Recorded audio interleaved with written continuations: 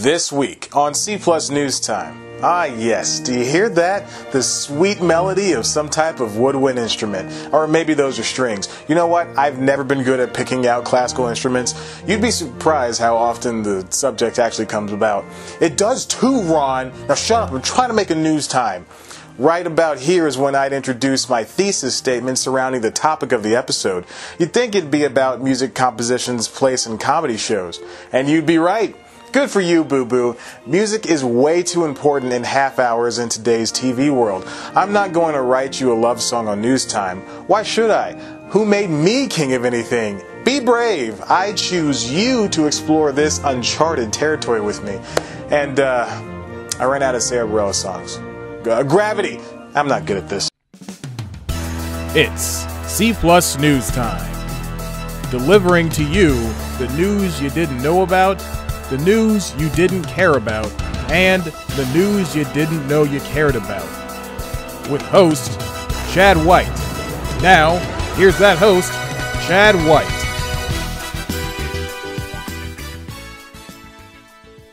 My German girlfriend recently broke it off with me because of my incessant pun work. It's okay though, she's basically the worst. Welcome back to C Plus News Time, I'm sorry. I'm your host, Chad White. This is the comedy news you didn't know about for the week of August 28th, 2017. For those who didn't watch my awesome but bare bones retrospective on The Simpsons' 30th birthday back in April, you should probably go watch it. Probably. I don't know. If you don't like me and if you don't like The Simpsons, then you'd be right to do so. Regardless, know that I'm a massive Simpsons fan. Not just the golden years. I love them all. You guys get Starkwarts, or whatever that Yoder puppet is a part of. Why can't I have this? Now, as you may know, The Simpsons is 30 years old. This October, they'll be entering their 29th year on air. I'm 5 years younger than my favorite show. I wasn't even a thought when Matt Groening, Sam Simon, and James L. Brooks got together to develop the first season. I wonder if they think about me now. You're right. Why would they? Why am I retreading a topic circling The Simpsons? The show has been making waves in the headlines as of late. In mid-August, cartoonist Mimi Pond told Jezebel about her one and only experience writing for The Simpsons. Pond's only credit was the premiere episode, Simpsons Roasting on an Open Fire, in which the family received Santa's Little Helper. Guys, let me tell you, it was not a good experience for her. The writer's room for the show was heavily male and heavily white, but let's focus on the male part for right now. Pond was asked by Groening to write an episode. Curiously, she wasn't asked to join the staff of the show after it aired. Can you believe it was all because the showrunner was going through a divorce and he didn't want women around? It's true, and it's all right there in print. She would later note that bringing the family to the masses was a group effort, but it blows to be buried in a mound of crap like that. Now, surprisingly, this wouldn't be the only headline The Simpsons would generate in the past few weeks. Variety broke the story of the show's oft-used composer Alf Clausen getting the boot this past Wednesday. This guy worked on the show for 27 years, garnering 23 total Emmy nominations and winning 2 and scored over 560 episodes. Why did America's favorite family oust the most nominated Emmy composer? No one really knows. Some say it's because of the money issues the show has been having for years now. You probably remember Harry Shearer's spat against the show, which was eventually resolved, and a decline in ratings isn't helping. Clausen's work reportedly cost so much because the show still uses a 35-piece orchestra, which Clausen has reported minutes before me shooting this that even the orchestra was fired, and this was all done by email. That's 22 episodes of 22 minutes worth of cartoon moments underscored by a group that's used to playing in a concert hall. Producers reached out to Deadline to state they will continue to use orchestral pieces for The Simpsons, but did not specify what capacity. Oh, and Clausen isn't completely gone. He'll still have some sort of role. We don't know. While this isn't a huge hit on the series, the music has long been what kept The Simpsons The Simpsons. That can be said about any show featuring an outstanding background sound. You say you don't notice that stuff? Yes you do. Think about one of your favorite comedies. How every moment captivates you.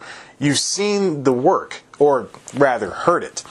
One of FXX's best offerings, You're the Worst, has quite possibly the best music in the game.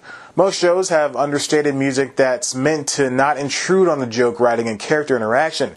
But once you break past the mundaneness of broadcast and move deeper into cable, there's a world of shows with good music. Adam Blau is the composer for the FXX series. In December of 2016, I had a chance to have a little chat with him about his work. Show creator Stephen Falk and Blau work closely in order to get the right sound for the series. Blau will ask Falk for the season scripts in advance and chart the songular moments prior to shooting. The creator is also adept at songwriting, so he can provide lyrics for a few songs as well.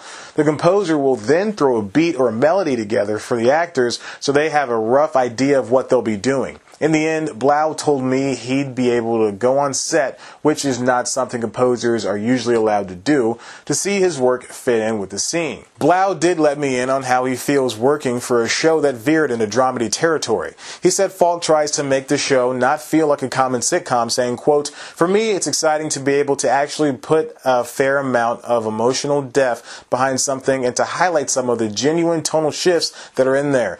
It's a little tricky because you want it to feel of the same world. You still grab from the same instrumental palette you have throughout, so it doesn't feel like you're watching a totally different show." He added he tries to get the episodes early enough so he can confidently work on the music. Like when Gretchen finds out Jimmy's dad died. You can't go from slapstick to sad sack immediately. Blau used his skills to transition the scene from upbeat to gloomy. It takes a lot of talent to know how one can do that without jarring the viewer.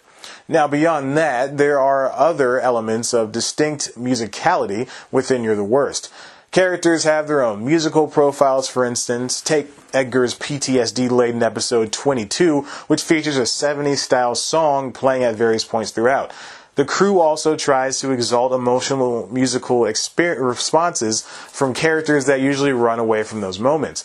In an interview with HuffPo, Blau elaborated on the example, quote, "I think it came out early on in the scene in the movie theater when they were eating Chinese food, when they started to click. It sort of plays twofold. It's a series of 3 descending chords, and over it you had a little da-na-na motif that plays for Jimmy and Gretchen. It's so hard to describe, but it has a sort of soft, gauzy sound." To those who think a composer on The Simpsons or any comedy series isn't as important as, say, an animator or writer, you're wrong. There are many facets behind the scenes that make a great show great.